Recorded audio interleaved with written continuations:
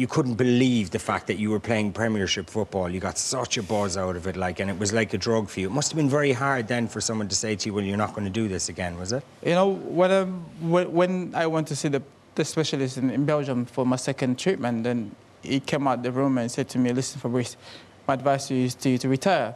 And for me, I was like, the best thing could have happened to me is to be back alive and to spend time with my kids and Shona, my mum and dad and everybody else.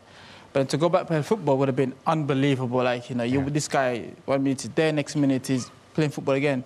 But everybody had to retire at some point in their career.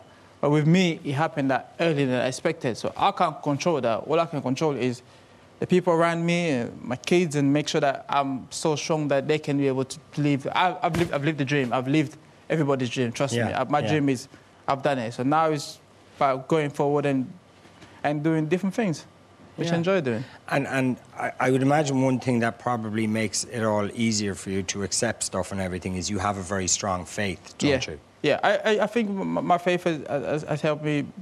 I'm not saying I'm a perfect Christian here. I'm just saying it helped me to go through that stage of life, because all of a sudden I thought, why this? The one of the day that I woke up in the hospital, I started to cry. I said, why all this happened to me? Was I that bad of a person that this incident had happened to me? But then, you know, my dad came in and consulted me and told me, listen, you'll be all right. And once you get going again and, you know, pray and God will help you to get through it. And I think it helps me. And now, you know, I enjoy life. I look forward to Christmas knowing that I don't have to go to training in the morning. So I get to eat as much as I can, which is good. Yeah, yeah.